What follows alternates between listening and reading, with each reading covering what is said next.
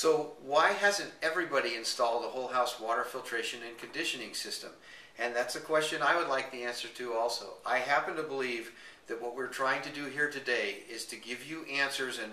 arm you with more education so that you can recognize the importance and the ease with which you can create a healthier home living environment, as well as reduce your maintenance chores and protect the asset of your house without the use of salt and chemicals and in an environmentally sound or green way.